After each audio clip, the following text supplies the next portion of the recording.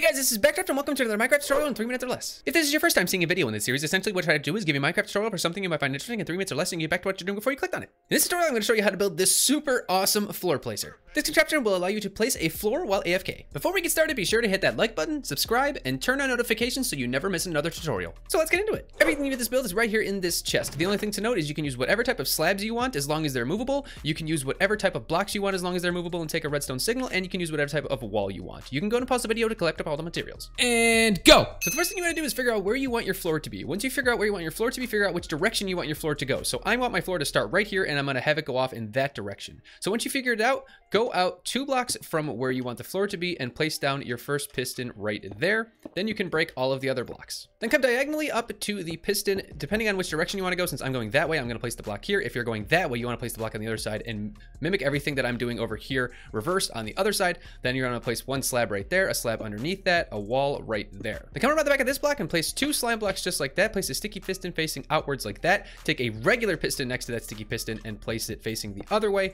Then come around the back right here and place 2 slime blocks just like that. Then underneath, place a slab there, and a slab there, and then place a full block under the regular piston. Come right next to the sticky piston and place an observer with the poop out facing upward into this slime block so the face is downward just like that. Now you want to make sure you place these 2 observers in last because once you place them in, the contraption will start working. You can place a few temporary blocks just like this to get this observer right there with the poop out facing into this piston right here. And then once you place this last observer, the contraption should come on and that this piston should immediately start firing. And that's it for the build. Now to use the contraption, stand on top of the piston and face this slab right here and hold down right click. And then once the piston reaches its push limit, which will be 12 blocks, you will be pushed to the next line and immediately start placing those blocks. And if you ever want to turn it off, just break one of these observers right here. So that's all. Thank you guys so much for watching today. I'd like to end by giving a huge shout out to my friend Zavam, who gave me the design for this awesome contraption. I'll leave a link to his channel down in the description. If you like this video, please do not hesitate to hit that thumbs up. And if you're looking forward to future tutorials, then hit that subscribe button and the bell for notifications so you never miss out on another one. Thank you guys so much. I'll see you again. Bye-bye.